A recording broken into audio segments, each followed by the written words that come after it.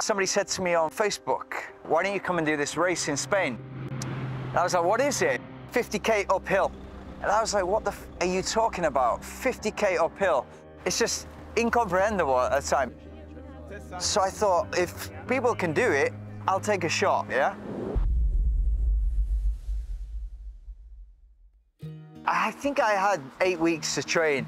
I was indoor in a treadmill after hours, running at 6% gradient for 2-3 hours.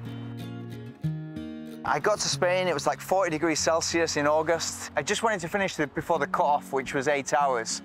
And I did it, and it was the first time sport has ever made me emotional. Stood at the top of this mountain in the south of Spain, in Granada. I remember looking at the podium and seeing these guys. They were just animals. Bodybuilder legs with cyclist upper bodies, completely fit for purpose. Looking at them, I can see the level of dedication, what it takes.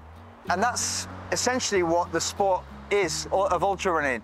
It's drive, dedication, and determination. You don't need talent. You've got to just have persistence.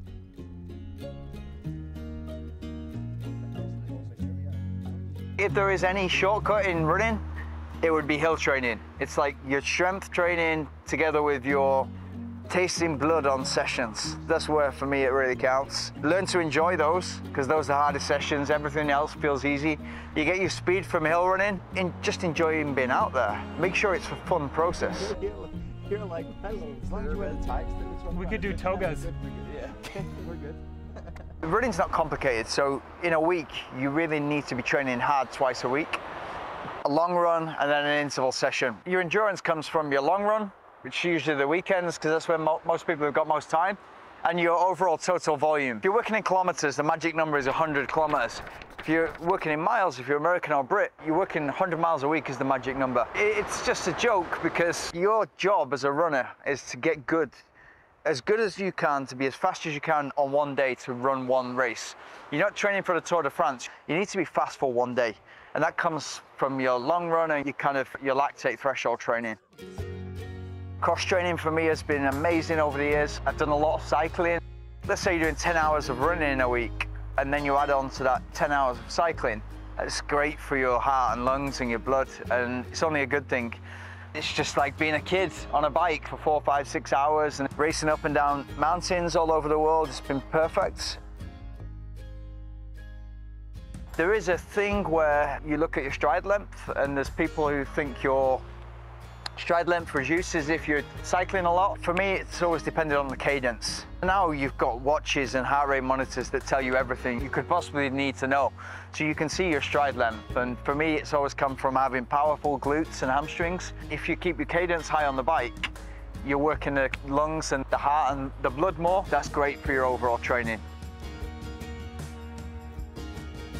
I guess it's just a matter of time for people to go out and get the same amount of fitness that you need running versus cycling. It's going to be more efficient to run. But once you get to a point where you're doing 10, 12, 15 hours a week, there's not much more running you can do. It's very difficult to compete and win against people who are having fun. So if you can enjoy those long days out there for hours and hours and hours, very difficult to compete against you. So if you love what you do, you're unstoppable. So learning how to make that fun for you. If it's not fun for you, go and do something else, because life's really short. Running's not just running. You need your strength. You need to be agile, and so your mobility really helps. Looking after yourself diet-wise. So putting the right foods in there, and also sleep is the foundation of everything. Good sleep, and really taking care of your sleep. Those people who say, oh, I can survive on 5 hours, they're in the 0.1%. I love the night, so I often stay up late, and then I'll wake up late. I'll make sure I'll guard my 8 hours sleep, and then wake up so that it's already hot, and then train in the heat. Whenever I've been my fittest, it's because I've done a lot of heat training. The training in the heat, it's like you've got the training, and also your blood is adapting to cool yourself down and to efficiently work under stress, under the heat. When you race at 12 degrees, 15 degrees Celsius, it feels easy. For me, it's better than altitude training. And that's why I've moved around so much. I basically chase the summer around, kind of stay away from the winter, and that's really worked well for me. And then I train again in the afternoon. That's often a weight session or a bike session. They make sure it's fun.